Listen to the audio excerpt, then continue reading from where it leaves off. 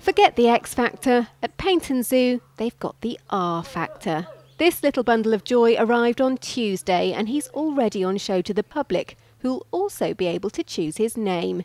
It's taken a while for the zoo to get things just right for this particular breeding programme. It's been a long time coming. We've had these Hartmann's mountain zebras since 1991 and this is only the fifth surviving foal we've ever had, so we're really pleased that after a big gap trying different males, we've actually come good. The giraffes had been used to getting all the attention with the arrival of their new baby, but now it's the turn of their next door neighbours to soak up the appreciation, and hopefully they won't have long to wait until the next one arrives. So we're hoping that the next foal is going to be born in June of this year, so all things being well, we'll have 4 stripy sets of hooves going over that hillside. This foal might be Gomer's first, but she seems to be taking it all in her stride. If ever there was a case of parenthood being black and white, then this is it.